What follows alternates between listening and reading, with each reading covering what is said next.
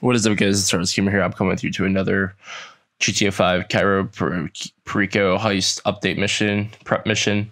We're going to be doing the Disrupt Weapons mission. This one's very easy, very short video. We're going to get started here. So what you want to do is you want to go ahead and leave your submarine any way you decide to.